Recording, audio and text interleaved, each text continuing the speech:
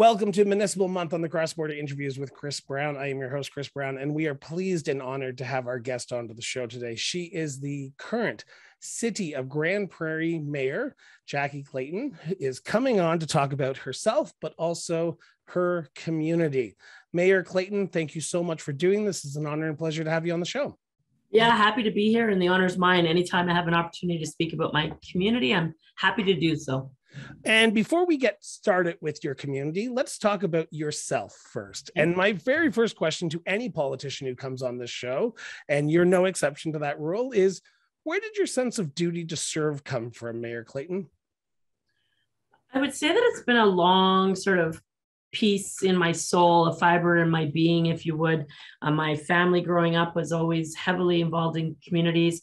I grew up in northwestern BC in a small community called Terrace, and my family was extremely involved in the community, whether it be through the local sporting events, or my dad was heavily involved in BC Winter Games and Northern BC Winter Games, and my parents were involved in the Legion growing up, and my mom was involved in the local annual riverboat days. And so through sporting events and cultural events, whatever it may be, my family was always very involved. And so from a young age, that was just sort of a way of life. So for me, being involved, I always sort of had that entrepreneurial drive, but I also recognized that there was a need for supporting your community. So I truly believe that you can only expect what you want out of your community based on as much as you're willing to give it. So if you give your community lots, you can expect your community to give you lots. And so I really, moving here in 1999, my husband and I moved here then for 5 years and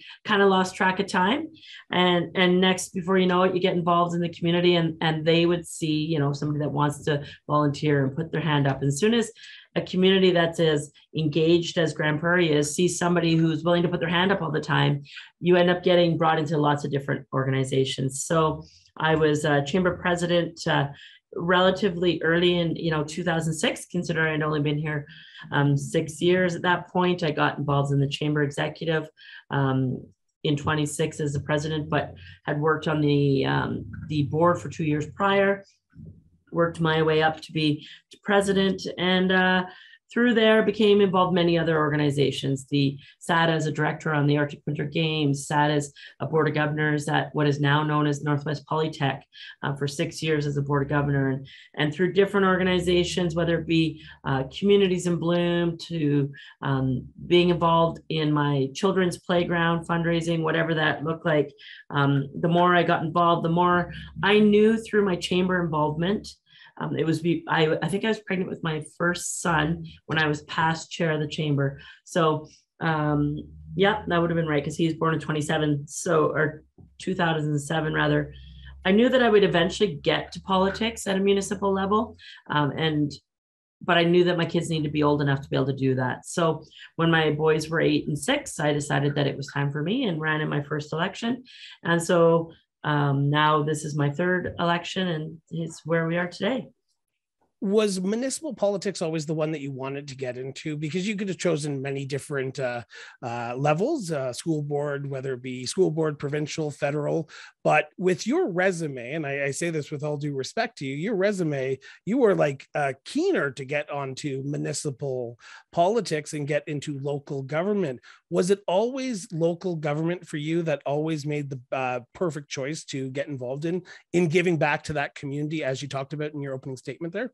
Well, interesting enough, I had business leaders and people that were involved in provincial politics following my time at the chamber, because I also sat on our local utility association board. And so they sort of, were saying, no, you don't want to get into municipal politics. You don't want to take calls of why the garbage man's late, and you don't want to take calls about potholes. You don't want to take those calls. You should really get into provincial politics.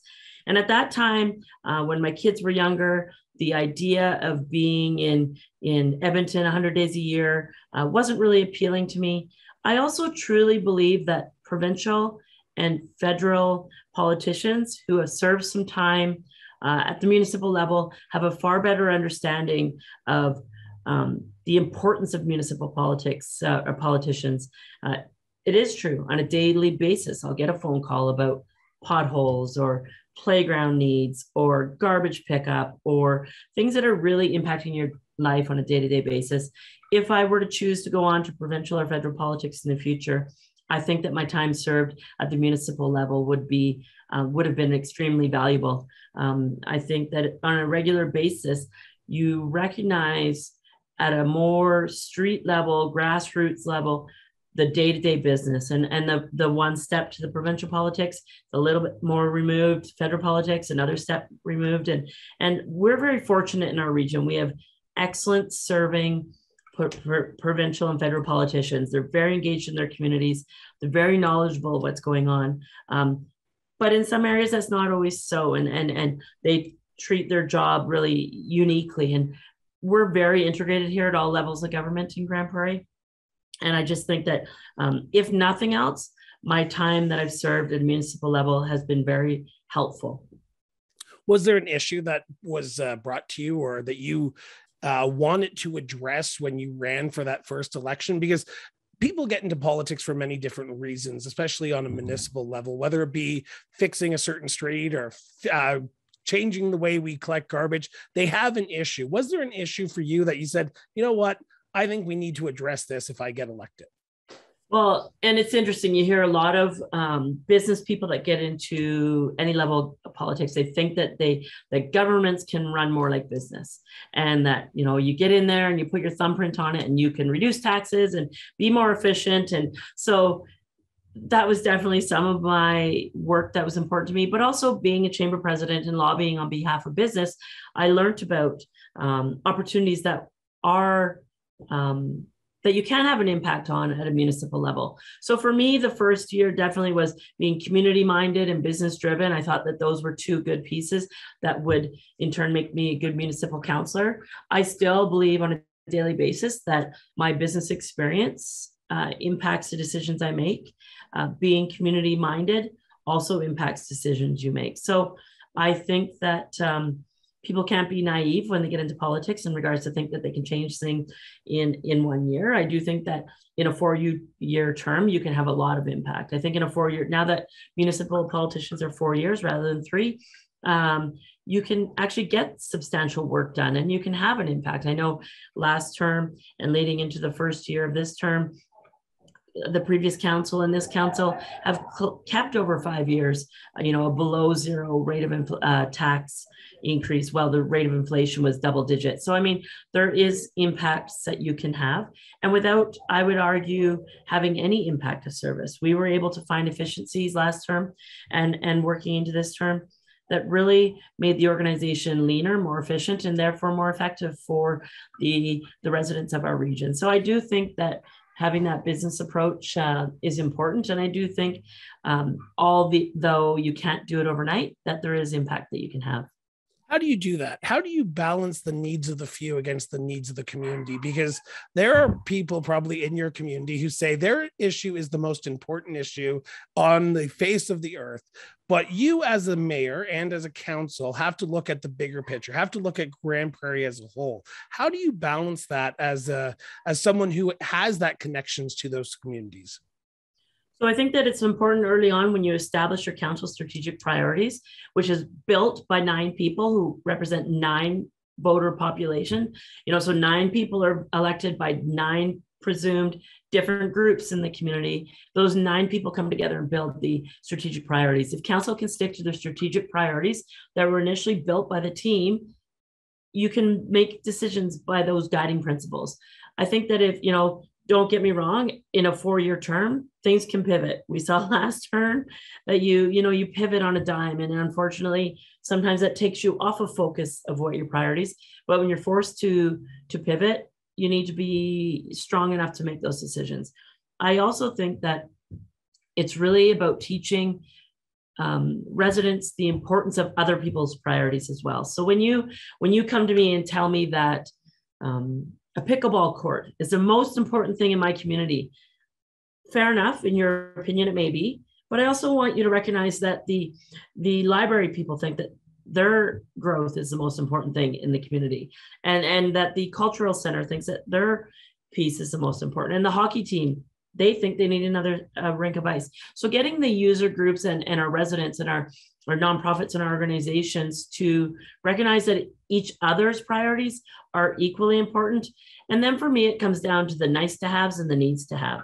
I can tell you that our residents need to live in a safe community that has, a way to get to work efficiently, to have housing opportunities. And those are the needs to have, right? So that you have somewhere to live, you have recreation that's affordable. But the nice to haves are that fifth sheet of ice or the second swimming pool or the, those types of things. So it's defining the balance between nice to haves and needs to haves and letting the residents recognize that everybody's priority is important.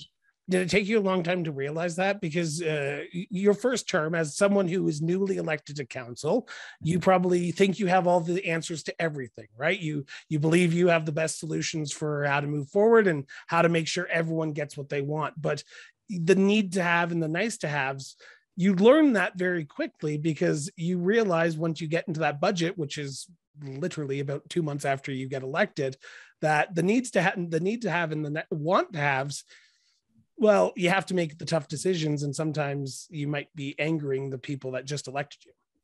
Yeah, and it's interesting in that first year, right? You're really approving the fourth year of the previous council's budget. So trusting the system is a little bit of a part of it because you can't upset the apple cart overnight. You can't, you could, I guess, if you have 4 friends and you come in and you can upset it really quickly.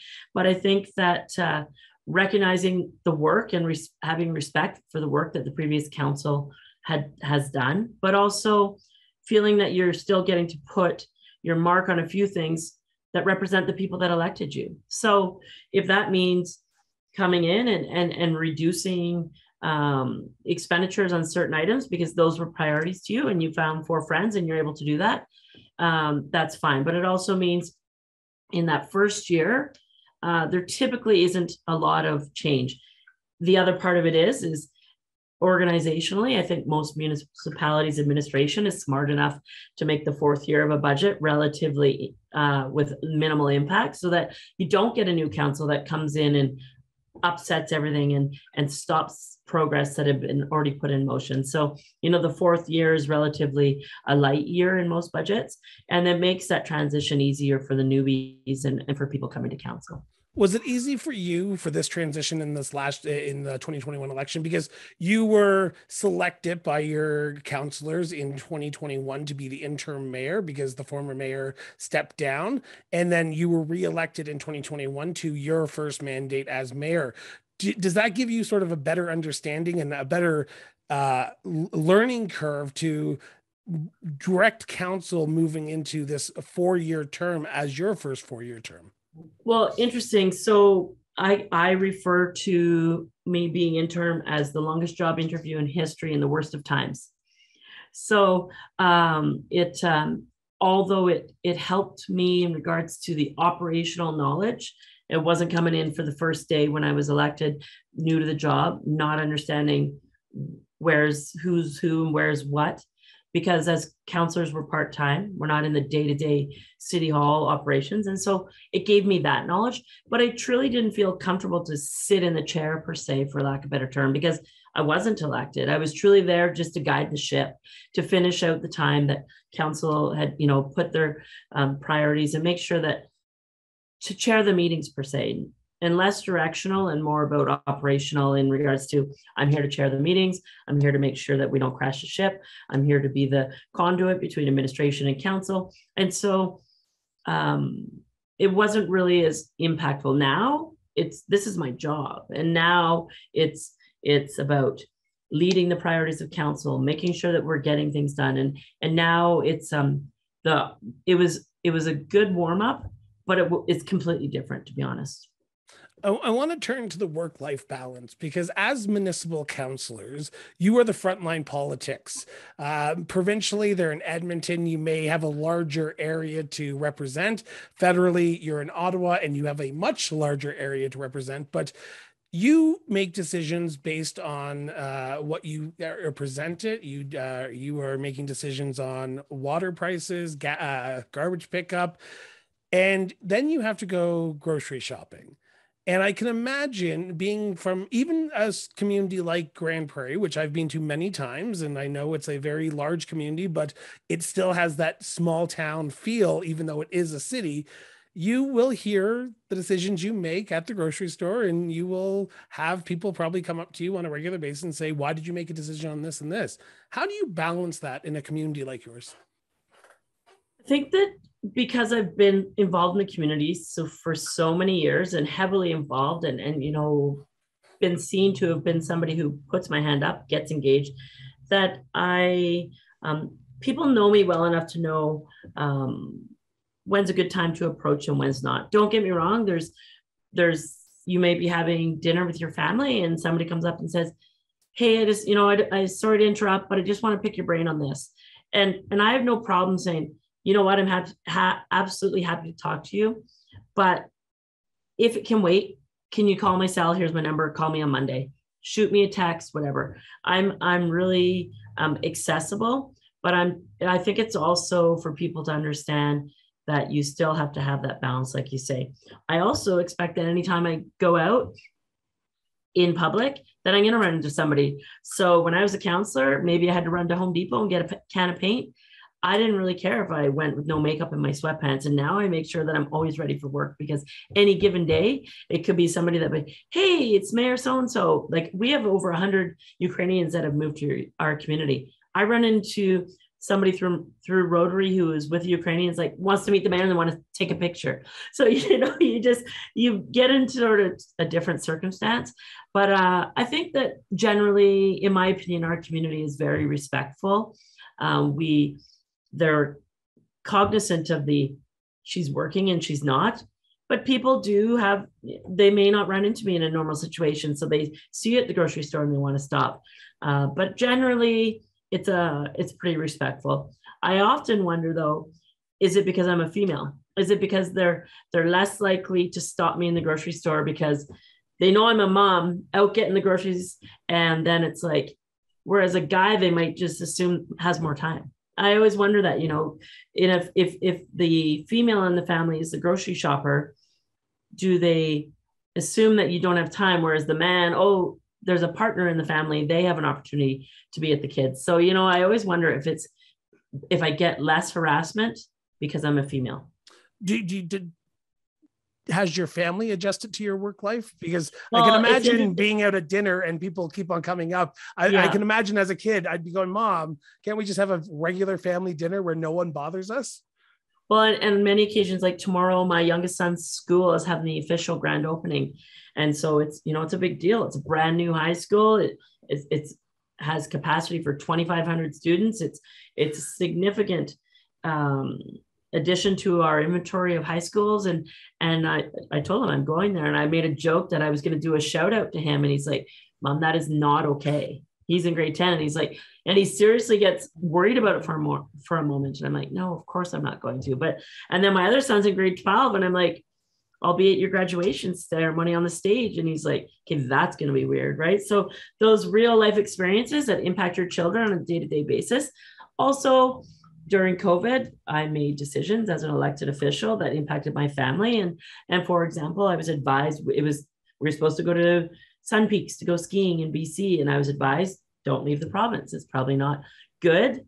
And if I wasn't an elected official, I probably would have gone, because it's more about the leading by example concern, right? And so we didn't go, and my kids are like, if you weren't the mayor, then you know what I mean? So there's those kind of considerations for sure. You opened up Pandora's box, so I'll play in it for a few seconds if you're okay. How did the city of Grande Prairie handle the COVID-19 pandemic? Because with all due respect, we're coming out of it. I think we are still in some of it. I just got over COVID-19. I had it for a week and a half, and it is a terrible thing to have. But how did the city of Grande Prairie handle it? We're a very diverse community. So I would say we handled it as good as any community could. But the sentiment through emails and on the street was very divided. Any given day, you'd get 50 emails regarding to COVID, and they'd be split down the middle. You need to protect us more. You need to leave us alone. It was very, very divided. So how did you deal with it? How did you deal with a divided community? Because I apologize for interrupting, but I can imagine that was probably the hardest decisions that you had to make, because like you said, you had the longest job interview of being mayor in the worst of times. So how did you balance that with your fellow councillors? Well, I think that council tended to be very strong at making tough decisions. And they really just kept to receiving information and making decisions based on as much information as they could get. There was decisions, obviously that aren't municipal level decisions that we needed the province's support on. There was decisions that we were able to have a little bit of impact. I think that we kept our community as safe as we could with as much information as we could get from the province. And so at any given day, there may have been people that thought we should have been stricter, but there was also as equally as many people that thought we should lift things sooner than the province was. So we really used the information from the healthcare professionals as best we could, and in turn interpreted that to information that helped our community be, still continue to operate. And I think we were a pretty good balance. I think there were communities that were stricter. We sort of traditionally followed the province's path in regards to sticking with their dates, sticking with their expectations. We didn't go above and beyond the province's expectations. We also didn't open up any sooner than the province. So we followed their lead and best got that information, provided support where we could in our community through grants and implementation of getting PPE to organizations and hosting a vaccination, large-scale vaccination clinic in one of our facilities so that people that wanted to get vaccinated could. And so we provided the opportunity for people, regardless of what their opinion was, people that wanted the opportunity for vaccination and information, people that didn't want it, we didn't force it down their throat. Strategic Steps works with local municipalities, boards, and school divisions across Canada, providing guidance and expertise in governance, strategy, and sustainability. They work with clients to build on existing strengths, develop recommendations that are practical, sustainable, and strategic, and lead professional development sessions that drive organizational excellence and council and board member growth. From strategic planning to organizational and governance reviews to governance workshops and more, Strategic Steps has the tools, experience, and expertise to help your organization reach its goals and set itself up for future success. To book a consultation or learn more about Strategic Steps Incorporated, visit strategicsteps.ca today. I want to turn to Grande Prairie as a whole now, and this is the big crux of the municipal month that we're doing.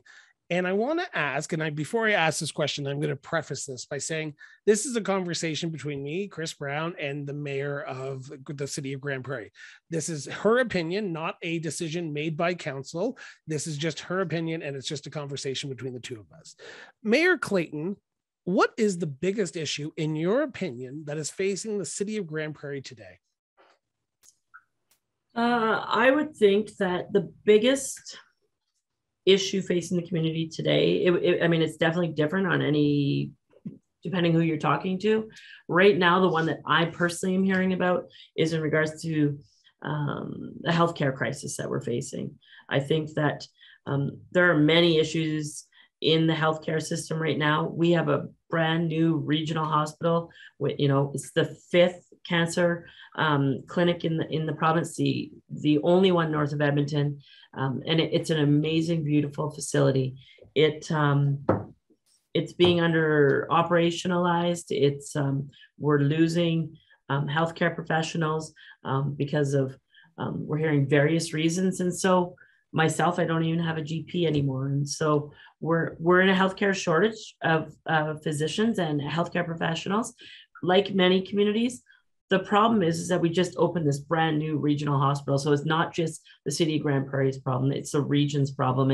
And when we're hearing issues on a day-to-day basis, it's concerning, it's frustrating, it's scary at points.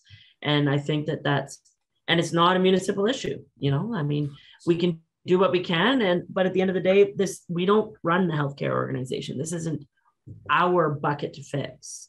Well, it's not your bucket to fix. It's your community that's being affected by this. Exactly. I know municipalities, I used to work in Northern Alberta, so I know the healthcare issue is very prominent up there. What is the city of Grande Prairie trying to do to help alleviate some of these issues right now? Because while, like you said, it is a provincial issue, you can't just pass the buck and say, well, it's not our issue, so we're not going to try and fix it. You have to try and help with your elected MLAs and your provincial government to try and figure out a solution to represent the people of Grande Prairie. So how is the council doing that? Yeah, absolutely. On many levels, we're helping. For example, I'm going to a dinner tonight with fourth year residents, and we continually work through U of A and U of C to talk to the residents, to teach them about the North, to tell them about the opportunities and get them familiar with our area. Typically, like myself, when you move here, you stay longer than you plan. You don't, there's very seldom, you're either from Grande Prairie, I always say, or you moved here for 5 years and never left. There's very few people I ever meet that say, I'm on my fourth year of 5 years and I'm out here next year. I can't wait. It's truly, people come here for work or they're from here. And most of the time, once they get here, they don't leave. So we're working through U of C and U of A to get the residents more familiar with our region. We also, anytime AHS has a new doctor or specialist considering moving here, I'm happy to tour them myself. I take them, depending on the composition of their family or their personal needs, I'll take them to our largest recreation facility. I show them the opportunities in retail. I show them the opportunities in culture, and just really from a mayor's perspective, get them acquainted with our community. And many times I have people that will say, I've never been toured, never mind by the mayor. So I'm happy to do that stuff. I think it's really important and it makes a big impact. It's interesting. We also, we're looking at a strategic opportunity. We advocate obviously with Minister Copping and associate ministers on a regular basis, but we're looking, what is our role? Does it mean that we have to take a larger role, a financial, role in that in regards to incentivizing, working with residents, what that looks like? So we're looking at those opportunities. I do think though that at some level, other municipalities across the province are taking a larger role in it. And we are at that stage where we're talking about it. It's this healthcare crisis, as I'm calling it, has really only risen to the top recently. I think that still right there behind it would be homelessness and mental health support. As a municipality, it's been at the forefront last term, and we've really taken some progressive and I think state-of-the-art sort of decisions to help with that. But we also, with that comes safety. And my first 2 terms, safety was the number one concern of communities. In our recent engagement with our residents, it's dropped to number 4. And so dropping to number 4, I think is great work. But if statistically your community is safer, it doesn't mean that people feel safer. So there's still pieces in there that are important. And last but not least, with that, in regards to the number one priority prior to that sort of healthcare, mental health bucket, until recently, was utility rates and the transmission and distribution rates to northern communities. And so those issues are similar across the province, but in our municipality, and we just did a resolution last week at AB Munis about it. In our region, the average house will pay $1,300 in distribution rates. In Edmonton and Calgary, the average house pays about $550. So those things are significant in our community.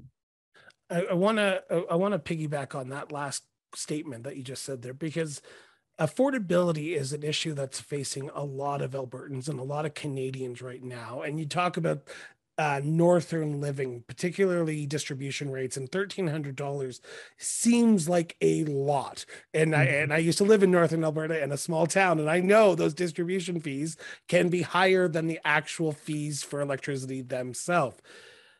What is the city of Grande Prairie doing to help alleviate some of this affordability issue right now? Because most people who listen to this, who might be from Toronto or Calgary or Saskatoon, affordability is an issue that's on the top of their minds. But when you live in remote communities like the city of Grande Prairie, where you have to drive 3 hours to Edmonton to go catch a plane, if you're not catching a plane from the city of Grande Prairie airport to Edmonton, affordability in northern communities is a lot tougher than say cities, and I mean that with respect to the people of cities.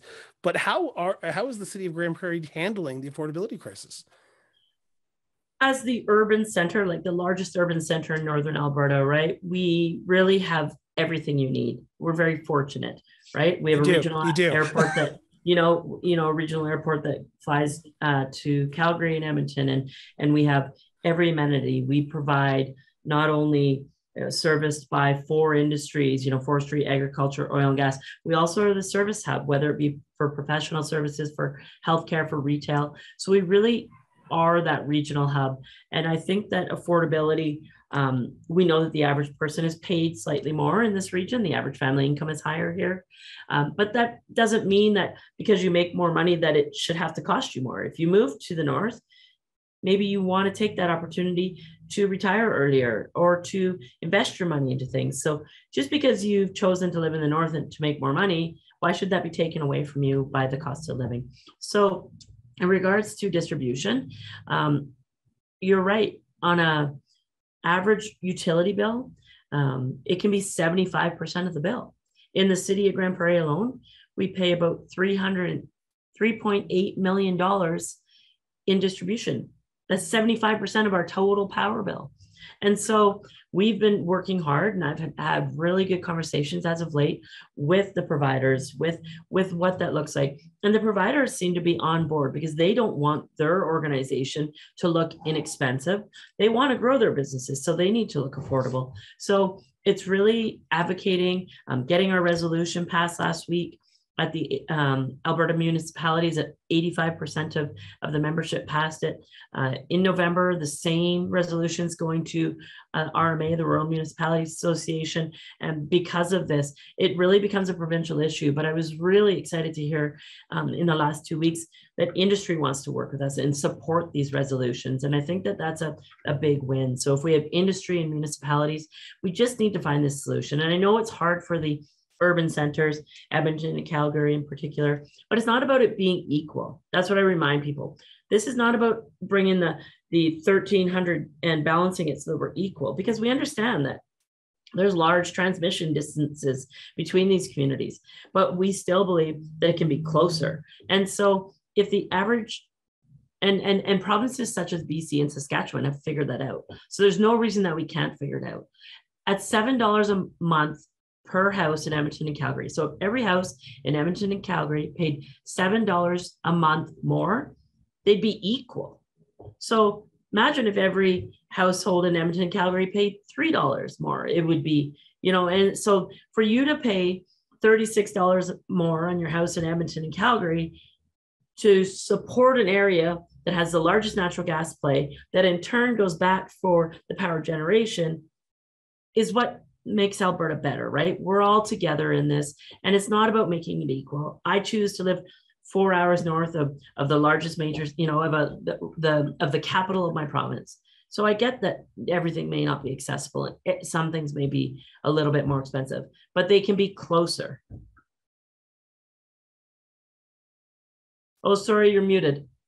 I apologize. I coughed and I muted myself there. No worries. I want to ask one last question in this segment. Then I want to turn to the last one because I'm just cautious of time here. And that is, you are, and I say you is the royal you, as in the city of Grande Prairie, are currently operating with not a full council. On October 17th, you have a by-election coming up to elect a new councillor.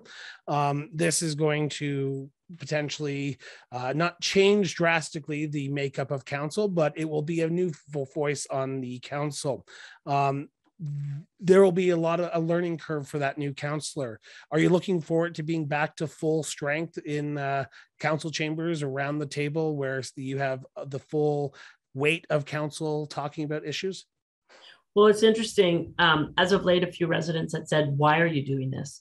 It's not inexpensive to hold a by-election. It's obviously demanding on administration and internally. And people understand that we lost a counselor, and just to mention that we lost a great counselor. He was an engineer. He had been a chair of the House Super Board. He'd been a 9-year school board trustee chair. He was a huge part of our council. And so it's a big hole to fill. The MGA, people don't understand, will not let us operate with 8 counselors. We did lose a counselor last term, but there was, Counselor Blackburn unfortunately passed with cancer, but he only passed with about 8 months left, 10 months left. So it was a much shorter window. So the Ministry of Municipal Affairs was fine with us not filling that. But with 3 years left in the term, we just simply can't do that. We have to fill this. And it is expensive, and it is time consuming and demanding of our team. And you are right. It will change. Right now, it's still the same team with missing Councillor Lerners. One person changes the dynamics, the direction, the conversation significantly. And although they're coming in really on October 17th with a pretty steep learning curve, in the middle of November, we go into 5 days of budget deliberation. If they have not been around the table, because there are some councillors that are running that have been around the table, if they've not been around the table before, their learning curve will be even larger and steeper. And so I think that all the candidates running are really engaged, which is great to see. They're really knowledgeable. And other than one who's involved in different ways, they've either ran before or been in government. So that helps a bit. But you're right, it'll change significantly. I'm looking forward to seeing who the new person is. But it's back to what we talked about when you're in your first year and approving that 4th year budget. You have to trust the process a little bit and have a little bit of respect for the people that made those decisions and have been working in the last year to why those priorities are there. Hopefully, some of those priorities align with the new counselor as well. And you can they fit in a little better that way. They may not fit into every sort of item of interest or topic of interest, but they'll fit in somewhere, because I think we did a great job in our strategic plan and it really serves our community well. So they should find some points of interest and some areas that they're comfortable. You must be watching. You must be watching the race, because you're expecting to swear in this next counselor. Are the council candidates talking about different issues that you go, oh, I didn't think this was an issue that people are talking about, but I'm glad this issue is being brought to the forefront by candidate X or candidate B or candidate Y, because at the end of the day, they'll be able to advocate for it on council on October 18th when or the next council meeting after the votes are certified. They'll be able to advocate for that issue. Yeah, I'm not seeing a ton of new things, but what I'm seeing is that their interpretation of some of the work we're doing or their priorities with a different lens. And so I think that that's really important. They will have their own priorities. They all seem very engaged, so they understand our priorities. And I'm seeing them digest it and communicate it through a different lens. And I think that's important. The other thing that the new elected officials have to understand is that although the budget will be a steep learning curve and it'll come at them really quickly, that doesn't mean that they won't have an opportunity for impact. The 4-year budget will touch different points, but it'll also, all those decisions still at some point come back to council for discussion. So it's not like they won't have an opportunity to put their fingerprint on something. So but it's more about the process of setting the guidelines for administration to be able to carry out the priorities. So I think that we're seeing, it's great to see 8 candidates in a municipal by-election. I mean, it just goes to show the interest of, and I take it as they're excited to work with this council, because this is, in my opinion, the best council I've seen in 4 terms, or 3 terms rather. And I'm really excited about somebody new coming in and adding their flavor and that kind of thing. But I think I see it as a positive that they're really excited to be part of this team. Well, hello. This is your friendly host of the Cross Border Interviews with Chris Brown. I have some big news for you. I am pleased to announce that our show has partnered with Strategic Steps Incorporated to launch a brand new show on October 19th. The Political Trenches, Local Government at Work is a new show with a focus on local governments. Each episode, we will discuss the biggest stories from local governments, and we will have a roundtable discussion on issues facing local governments today. Follow the news show by searching The Political Trenches on all social media platforms. We are looking forward to discussing local governments and heading into the political trenches.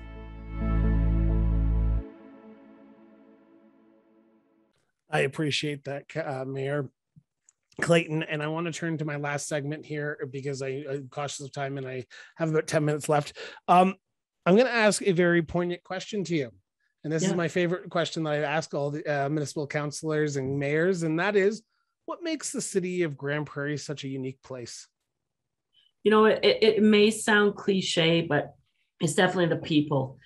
We have incredible sunsets. We have long days in the summer. In the winter, we have sunny blue skies, and all those things are great. But the people are really, I think, why people like me who came here for 5 years stay.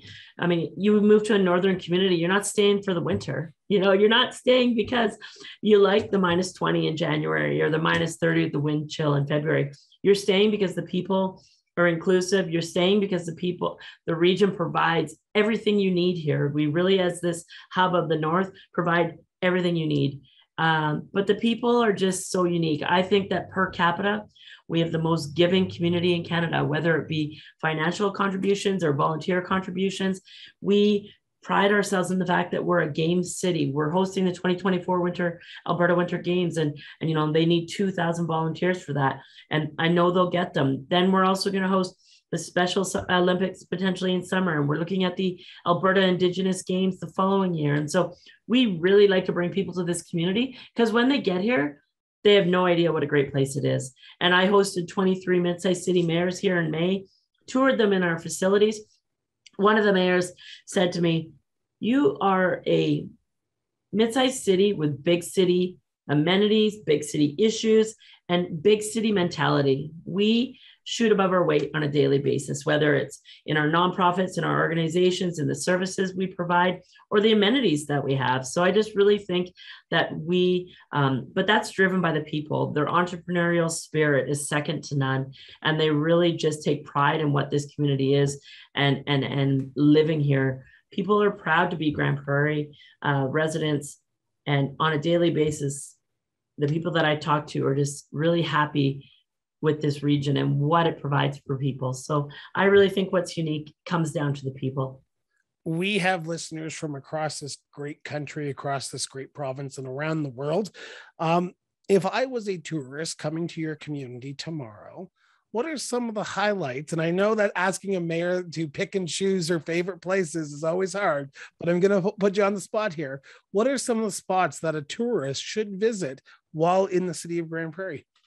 Well, it's interesting. If you were coming in the summer, I would say you got to get outside and enjoy the long days, right? So whether it was golfing, or we have an incredible network of trail network that goes from one end of the city to the other, and now has been approved to connect with our county and with our rural neighbors. And so I think we have more paved walking trails per capita than any city in Canada, something we need to be proud of. And in the summer and the winter, they're accessible. We also have Alberta's second largest art gallery, second behind the provincial art gallery. So it's really something that we're proud of. And it's attached to our library and also has a community hall attached to it. We also have a facility that is attached. It's called the Community Knowledge Campus that is twin ice rinks, 2 high schools, a Catholic and a public, as well as a gymnastics facility and a running track, a skating rink, a wave pool, a field house. So we really just have great amenities. So whether you want to go skiing in the winter or play golf in the summer, we have great things. If you're a cultural buff, we have that for you too. So I think there's a lot of great tourism pieces. And the one that we often forget about being based in the city is our dinosaur museum. 20-minute drive away, second largest dinosaur museum behind the Royal Terrell. And really the dinosaur bone bed in our region, in my opinion, is second to none. And it's a live working bone bed. They're finding dinosaur bones on a regular basis. So there's really, whether you like art galleries, whether you like dinosaurs, whether you like golfing, whether you like mountain biking, cross country biking. We really have it all. So it's really just a great community to satisfy a family, an individual. There's lots of opportunity for you here to enjoy our region. So it's hard to pinpoint one.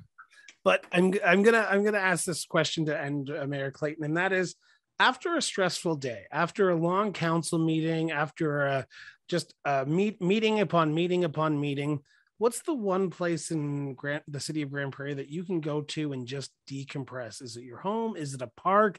Is it a playground? Is it just a walking trail? What's the one place that you go to decompress in the city? For sure. I think that a combination of things. We have great hospitality in our city in regards to great coffee shops, great restaurants, a place to have a glass of wine, a place to have a great steak, whatever that looks like. So it's sometimes that, but I think that for me, because I live in the heart of the city and the access to trails for me is literally in my backyard. It's the trails, grab my dog and get on the trails and go for a walk.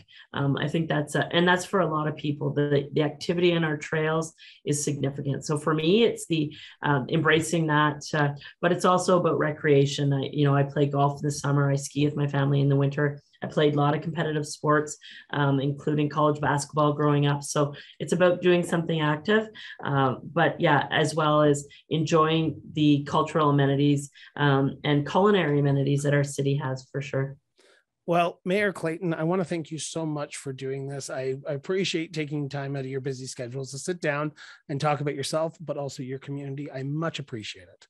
Yeah, it's been a pleasure. I can't believe how quick the time went. So thank you for that. And I'm happy to do it. Give me a shout anytime. Will do. So with that, I want to remind everyone, put down your social media for at least 5 minutes a day and go have a conversation with somebody. Helps our democracy, helps our society. It makes us a better people at the end of the day. So with that, this has been the Cross Border Interviews with Chris Brown. Have yourself an excellent day. And remember, everyone, keep talking.